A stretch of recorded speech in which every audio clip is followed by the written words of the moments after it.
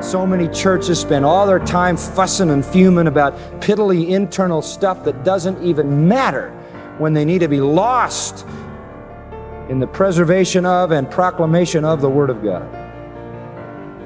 I read a book called Amusing Ourselves to Death. I want to share a little of it with you, by Neil Postman. 170 pages of great insight. He writes, "Today we must look at the city of Las Vegas, Nevada as a metaphor of our national character and aspiration." Isn't that interesting?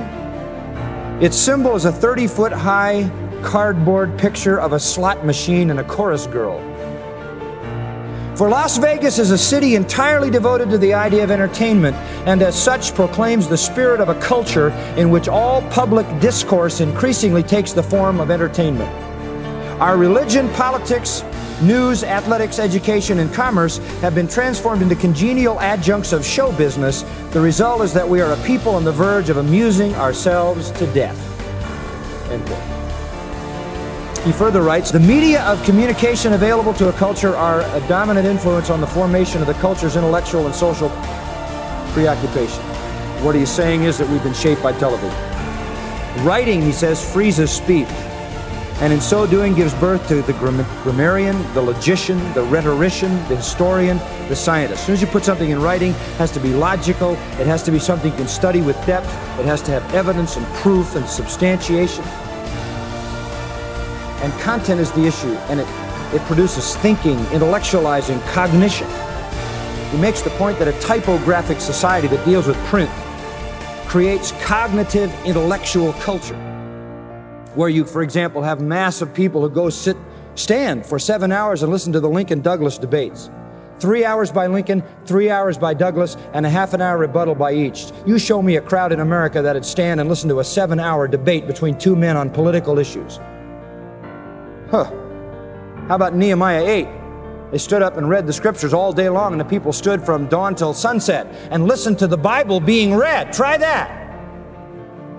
Try that. Now they want 30-minute sermonettes for Christianettes with histrionics and jokes from beginning to end. Why? We've shifted to a telegraphic, photographic society. It has shaped our culture with the result that the content of much of our public discourse has become dangerous nonsense. And you can listen to the typical TV preacher, and maybe he says something profound once in 30 minutes, and maybe he never says it in 30 weeks. There's no reasoned rhetoric, profound logic. Exposition is turned off in favor of explosions, sex, murders, crashing cars. Wild.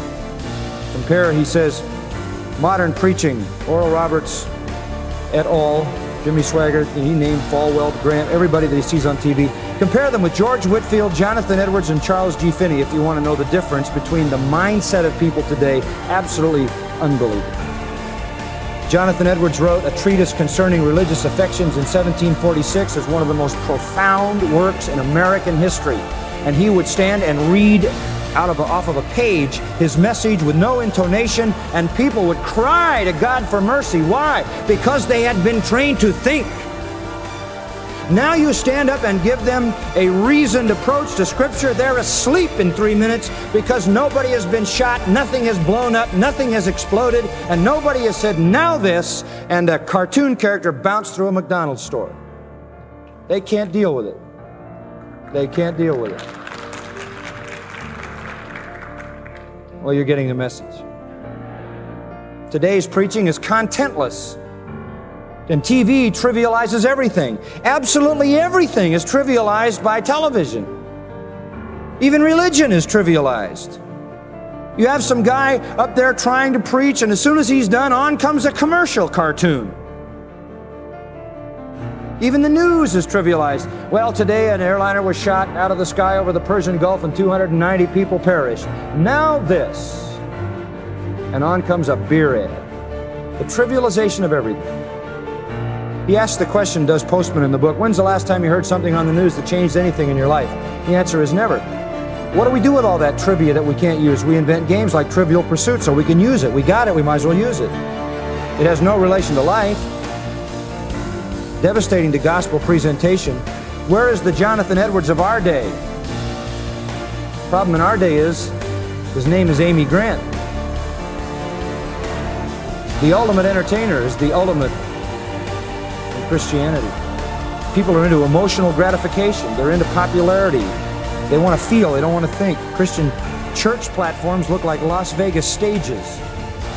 Vaudeville has replaced the Scripture. No context, no content.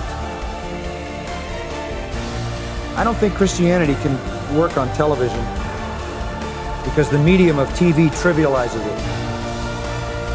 I mean, how serious can you get when you're watching it and some guy starts to talk about Christ, and if you want, you can flip to something else and see somebody shot or kissed or thrown over a cliff or a stupid ad for deodorant, and then you flip back. Trivializes everything. You say, why are you telling us? Because this challenges us, folks. We have a tremendous task. We are committed totally to teaching God's Word. We got a lot of empty seats.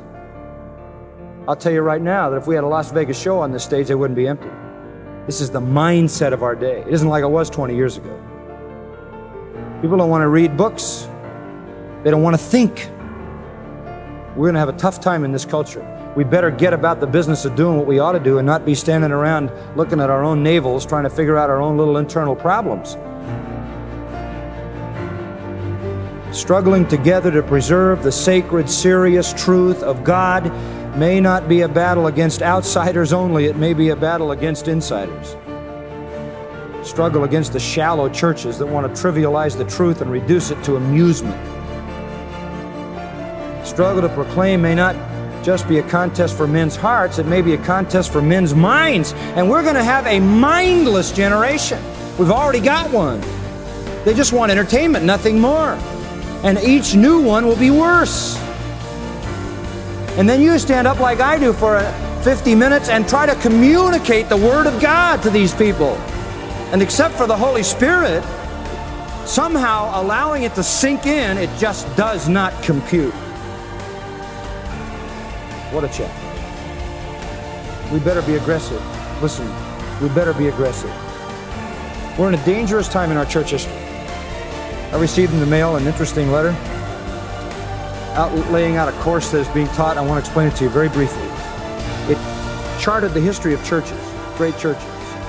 Their peak period of growth in a great ministry was 20 to 25 years, right where we are since I've come. That was the apex. From then on, everything went downhill. When a church is born, they said it takes one person to reach one, so the ratio is 1 to 1. They're excited, they're enthused, they're thrilled, they're blessed. And we saw this church double every 2 years. For the first almost 10 years. 1 to 1 to 1 to 1. We were doubling. It took one to reach one. They said usually by the third year, it takes 3 people to reach one, and the process of outreach is slowing down as the church gets more internally complex. By 10 years, it takes 8 persons to reach one. 15 to 20 years, somewhere between 8 and 15 perhaps. By the time a church is 50 years old, it takes 89 people to reach one. Why?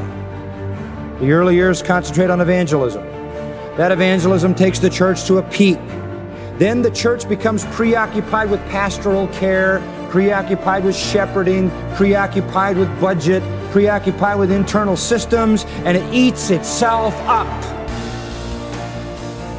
It can't maintain its unity anymore because it doesn't have a common enemy that it's fighting.